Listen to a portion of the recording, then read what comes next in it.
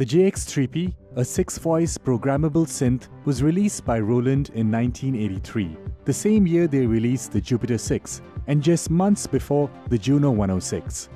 The JX-3P was Roland's foray into a preset synth, similar to the Yamaha DX7, where you didn't program much but relied on great-sounding presets.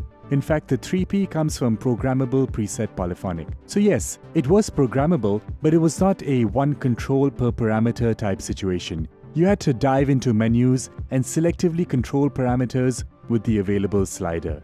Roland did address this issue by releasing the PG200, which was a controller specifically for the JX-3P, as well as the MKS-30, which was a rack module version of the JX-3P.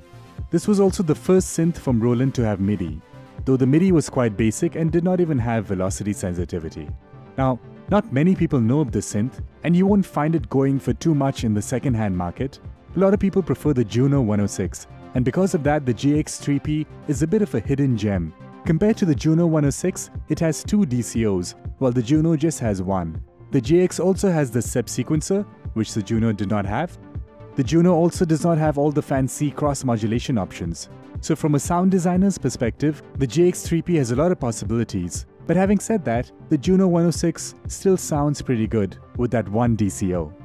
Also, the JX-3P has a software envelope, while the Juno synths have analog ones.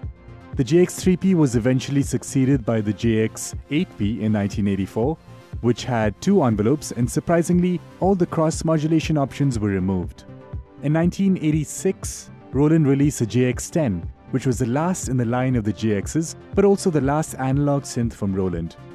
Okay, so that's a bit about the history and where the JX-3P fits in the bigger picture of the Roland synth lineup.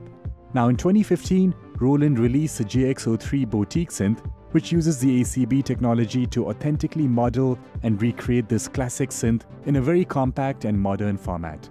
The JX-03 module only has a maximum of 4-note polyphony, but the modules can be chained together to achieve higher polyphony.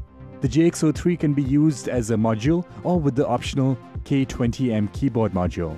In the next few tutorials, we will look at all of the controls on this synth, so stay tuned.